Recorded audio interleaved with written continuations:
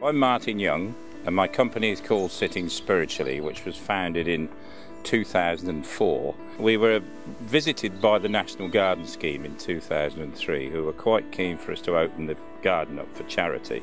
And they said it's a lovely garden, but it's only 1/3 of an acre and we need to keep people interested for 45 minutes. Have you ever thought of getting seating to slow people down? And I'd always hankered after a swing seat, to be honest, American films and porches and things like that. And I thought, right, I'll go and buy one. And what I saw that was available here in the UK, I was quite surprised at the quality. There was nothing there that appealed to me. And I finished up sending for a blueprint from, as they call it, from America. And when it arrived, I made this swing seat and I set it in the garden and opened the garden up in 2004 with the National Garden Scheme. And that very first day, 3 people, obviously thinking along similar lines to me, said, "That's nice, where did you get that?" And I suddenly realised that there's an opportunity here. And the name also to the business came about with, I was sitting down on this new seat one morning because I'm quite interested in meditation, and I'm sitting down this seat in quite a relaxed meditative state one morning, and a mate of mine comes walking into the garden unbeknown to me and said, you know, "Are you sitting spiritually?" And then I'll begin. And I thought, what a fantastic name. Right from the beginning thought, well, if I'm going to make these things, I'm going to make them with a 25-year life expectancy, and I still do that today.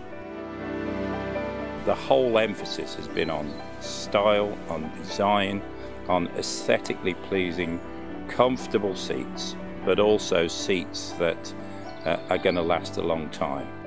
So I set about finding a species of tree here in the UK which was of sufficient quality to enable me to make these seats, and I found a great source of British oak, of chestnut and of western red cedar. I buy it in through one local guy. He sources it from the managed estate. So having chosen those woods, we set about doing a comfortable seat but with a variation of styles of backs.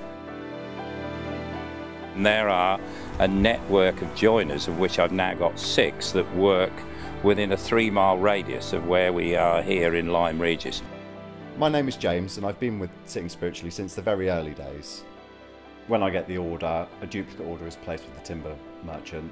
I check the quality of the timber. Anything I don't think is good enough, he replaces. Then I take it into the workshop, and then the responsibility is on me to handcraft the product you see here.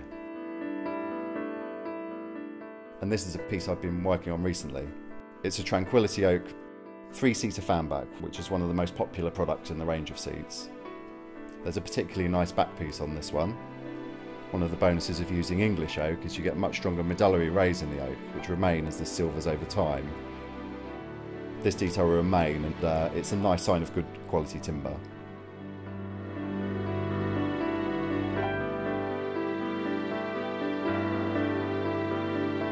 The commonest expression that I get from people is, I've been looking for years for something like this. I didn't believe there was anybody that made really good quality, high-end garden swing seats that looked good and also were comfortable to sit on.